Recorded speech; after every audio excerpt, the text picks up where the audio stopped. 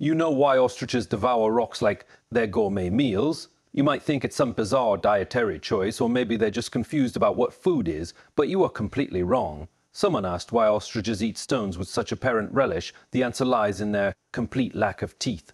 Unlike humans, ostriches cannot chew their food whatsoever. Everything gets swallowed whole and drops straight into their stomach. Large chunks of vegetation, seeds, even small animals, all gulped down without any processing. This is where those rocks become crucial. The stones act as internal grinding mills, pulverizing food in the stomach to aid digestion. An adult ostrich typically carries over 2 pounds of stones in its gut at any given time. This behavior isn't unique either.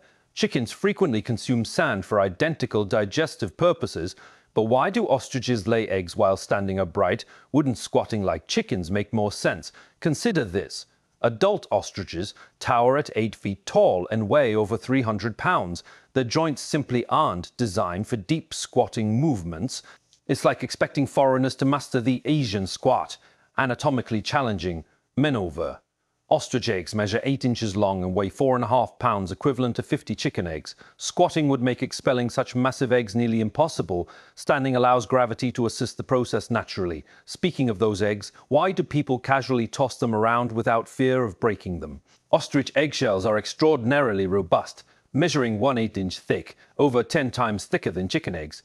Even pliers can barely crack them. These shells can withstand 260 pounds of pressure, meaning an adult human can stand on one without damage. Ironically, this incredible durability creates problems. Baby ostriches often require human assistance to crack through their fortress-like shells during hatching.